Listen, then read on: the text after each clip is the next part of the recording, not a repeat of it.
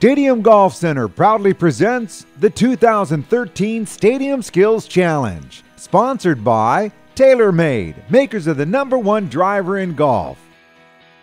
First stage is our driving stage. Each player will have a chance to hit up to 2 shots. The goal here is for the player to hit the first shot through the wall. If they miss the first shot, they'll have a second attempt.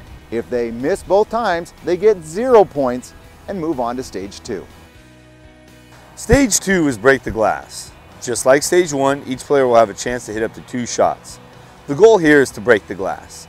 If they miss it on both attempts, they will receive 0 points and then move on to stage 3.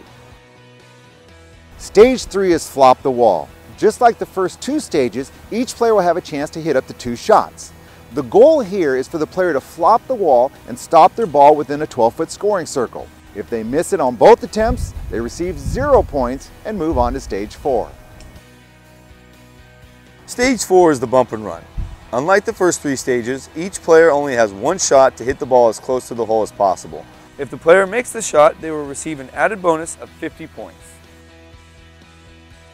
The 5th and final stage is the all-important putt.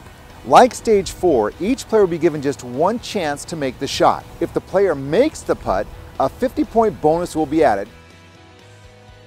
Open qualifying is absolutely free, and it's available to all non-professional, non-collegiate players 21 years and older. It's going to be February 16th from 9 a.m. to 1 p.m. right down here at Stadium Golf Center. We hope to see you then.